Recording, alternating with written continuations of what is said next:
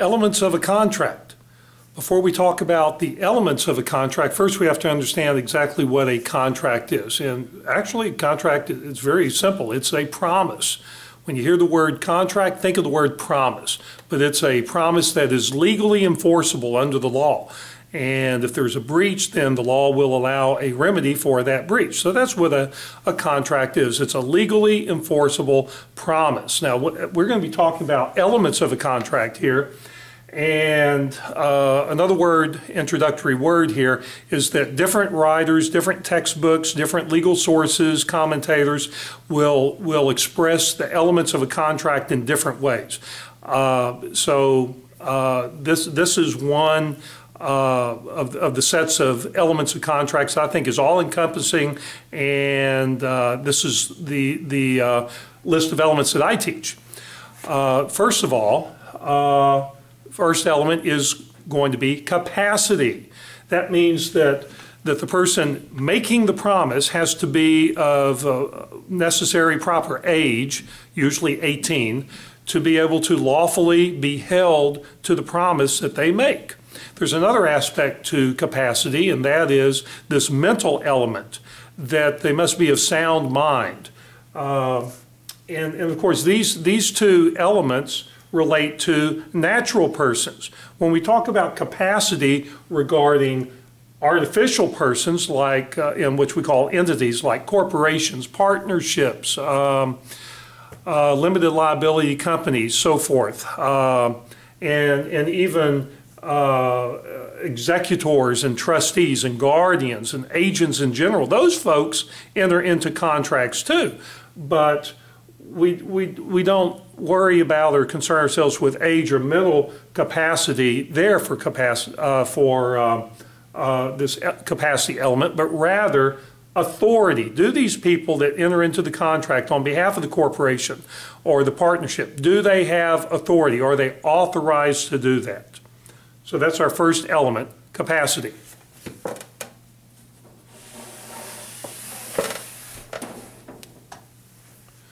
Our second element is offer. In fact, let's just take a quick look at this board. Offer, acceptance, consideration. These three elements are what are generally viewed as the classical elements of a contract. But of course, we're adding in this presentation, we're adding consideration of some other elements as well. So let's take these one by one. In addition to capacity, on the previous board, we've got offer, an offer to make a contract. What's an offer? Well, the restatement on contract says that an offer is a manifestation of willingness to enter into a bargain. Manifestation of a willingness to enter into a bargain, so made as to justify the other person that their assent is invited, and that if they assent to the offer, and we're talking about acceptance here, if they assent to the offer, then that concludes the bargain. They got a deal. So that's what an offer is. I want to do a deal with you, and you manifest that in some way. All right, once you have an offer, then our next element that we look for is acceptance of that offer. And that acceptance under classical common law is that it has to be unconditional willingness to be bound by that offer. Unconditional. And in some places we even see the term mirror image, that whatever the acceptance is has to be a mirror image of the offer exactly. The offer says, I'll sell you my car for $1,000. Acceptance is, I will buy your car for $1,000. And that's mirror image. So you have to have that acceptance. The next element is consideration. Consideration. See, once again, what's a contract? It's a promise. Someone's making a promise. So before that person is going to be bound by that promise, there has to be consideration involved. Person gives a promise, but they're receiving something in return for that promise. And that something they're getting in return for the promise is what we call consideration. And once you have that consideration in exchange for the promise given, you're bound, and that's another element of a contract in place. So you basically have an agreement at that point.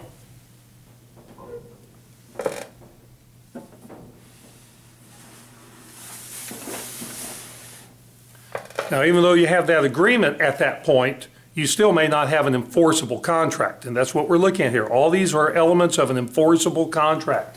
Our next one is you must have a mutual agreement between the people, the parties of this promise, or it could be two promises that are being traded.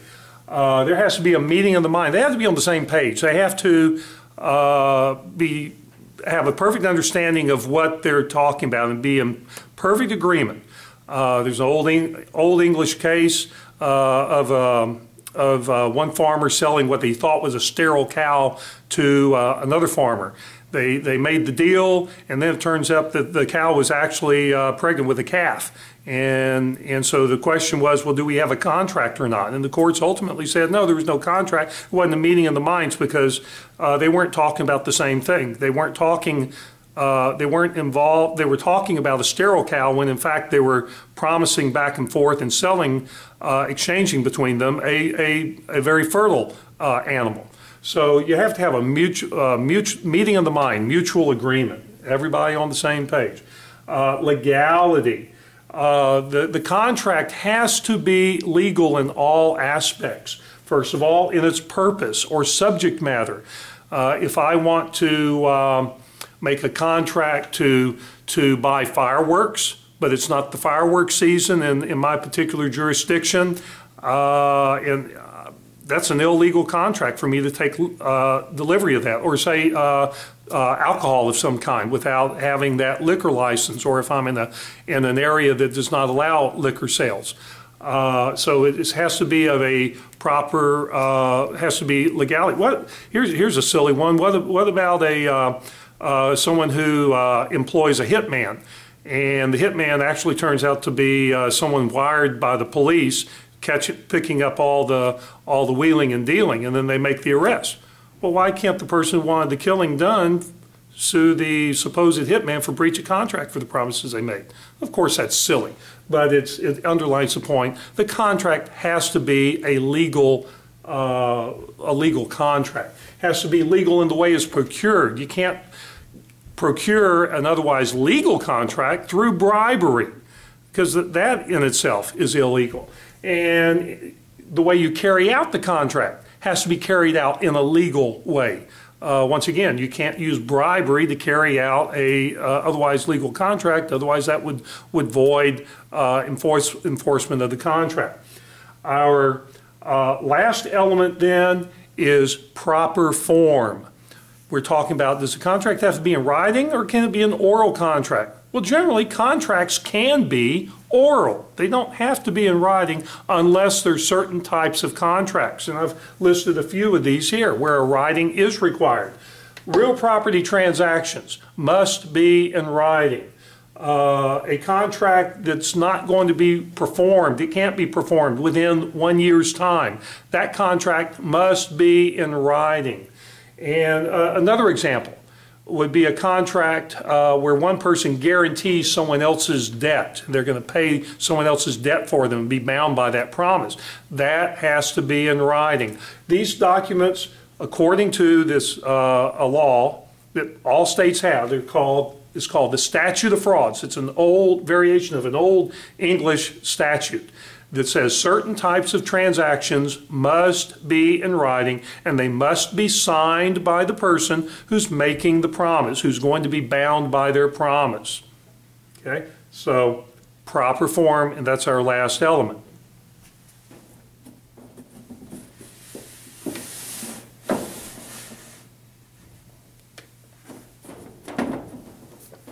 So to summarize, here are our elements of a contract: capacity, offer, acceptance, consideration, mutual agreement, legality, and proper form. And those are the elements of a contract.